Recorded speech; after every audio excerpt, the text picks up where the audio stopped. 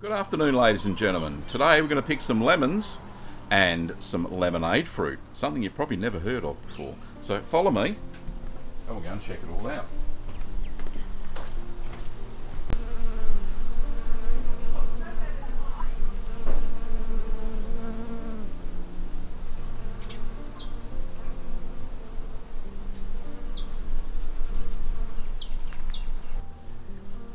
Okay, over to Gavin.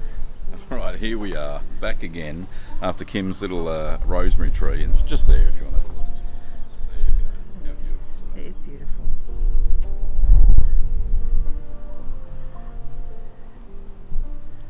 Right, this is Kim's first time as camera person, by the way, so we'll see what it looks like. Anyway, we've got lemons, and Kim tells me that a lemon, this is a lemon, this is called a Eureka Lemon.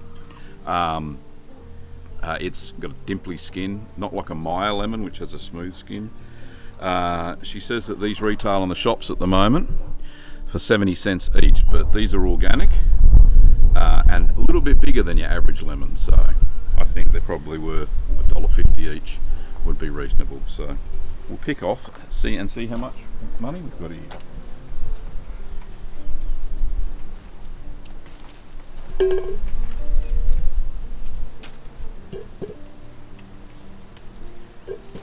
Do you want them all, honey? Do you want them all? If they, well, see if they, The well, right no, yeah, get the right ones because there's still some, Oh, there's lots growing. some green ones on there still. Yeah, I'm not picking green ones. Remember the lemon trees have spikes on them too. I know, don't prick yourself.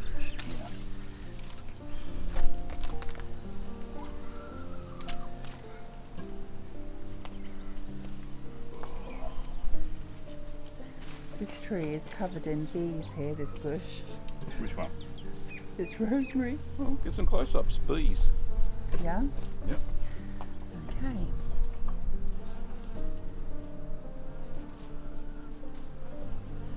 Not until you actually stop for a second that you can hear all the humming going on. Spot the bees. So beautiful. Right, back to Gavin. How you going there, honey? No, I can't see any yellow through the tree. Hey, Mrs. Potts. Oh, did you enjoy that watermelon that I gave you yesterday? Yeah, I bet. You're looking for Mr. Gavin, aren't you? Eh? She has a voice. She says, "Hello, Mr. Gavin. How are you today, Mr. Gavin?" Always makes Gavin laugh because I'm a bit nutty. They probably can't hear you because the microphone's not there. Back again. Whole bowl of lemons. Kim, you can see that? Nice. Now just come over to the tree and you'll see that next season's lemons are already coming. Okay, I thought they There's were. lots. Oh. Yeah, there's lots of them. It'll flower again. It's nearly spring, about 3 days from spring, so it'll flower again soon. You can see Right, so I'm just washing them in the sink. 1, 2, 3, 4, 5, 6, 7, 8, 9, 10, 11, 12, 13, 14, 15, 16, 17, 18, 19, 20, 1, 2, 3, 4, 5, 8, 9, 10, 11, 12, 21. Ooh. 21 lemons at a cost of $1 a lemon. About $30. $30. $1.50. Yeah, there you go. So just wash them. Just make sure there's nothing. That's all you need. It's just a little bit of warm water. So what are you going to do with these then, Gavin? Well, funny you should say that, Kim. Is that we're going to slice them up and freeze them.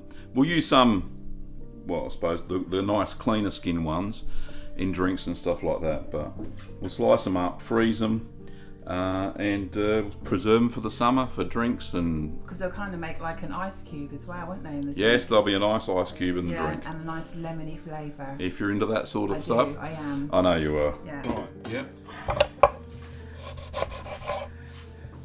So Kim wanted me to cut them in thirds because she thought that quarters would be a little bit too big.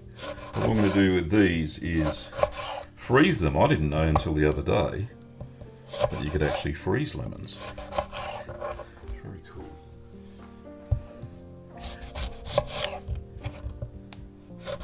So Kim saw them online shopping. Hopefully they don't add anything to them. I doubt they would, seeing it's essentially citric acid. I think that'll do.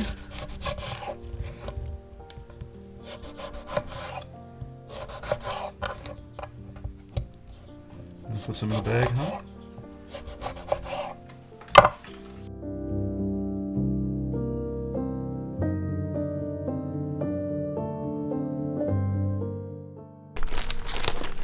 Nice. There they are, in the freezer. Bye, freezer. Oh, it's a fish. Follow me this way. So, past the Chookie's house, we've got lemonade fruit. Now these are a cross between lemons and I think it's oranges. They're slightly sweeter than lemons. They're quite nice, citrusy tart, but a little bit of sweetness. So I'm going to pick some of these for Kim as well before they go rotten on the tree. There's heaps there. Don't know what the cost of them are because I've never seen them in the shops. And this tree is always fully laden with them.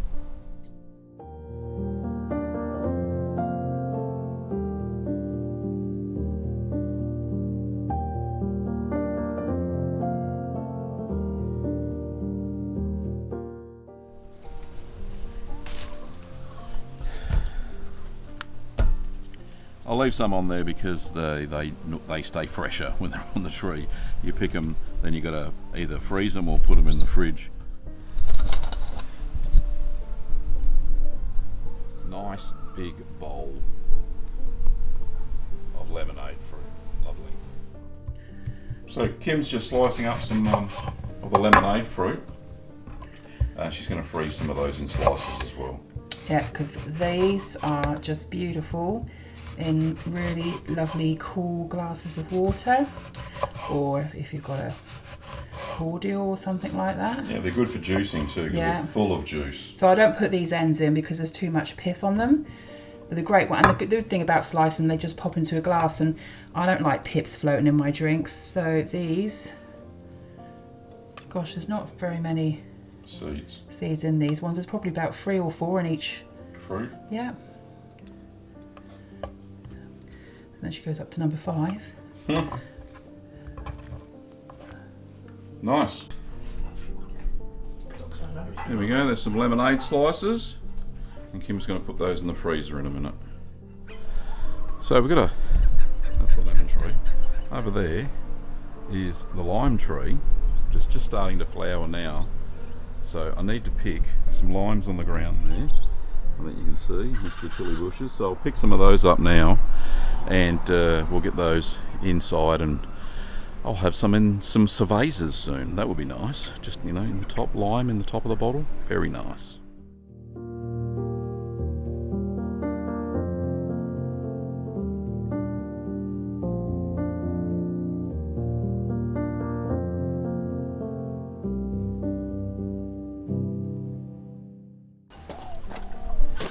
Not as many as I thought, because I have been picking them during the winter. So I've got a few. They're Tahitian limes. So they go ripe, they turn that colour. And when they're just before they're ripe, that's what you see in the stores, that colour there. But they have no seeds in them whatsoever, so they're really, really nice. So that's our lime haul. Not many there, as you can see, but there's enough. They'll be good for drinks. There'll be some more growing soon. As you saw, there were some flowers on the bush, so on the tree, not a bush. So that'll be fine. So that's small enough to go down the cerveza? Yeah. Yeah, cool. That's what I'm thinking. Yeah.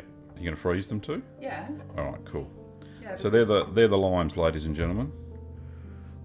Kim says don't film it, but I did anyway. Notice they haven't got any. That was on. There you go. There's no seeds in it, in the limes. You'll notice in the Tahitian limes anyway, which is fantastic. That's why we don't hesitate at putting them in the neck of bottles of drinks. So. Oh, I do take. Is it Mexican beer, isn't it? Yeah, cerveza. You know, like Corona and not coronavirus, but Corona beer. Anyway, Anyway, that's Kim slicing limes. Very exciting stuff here on the vlog channel today.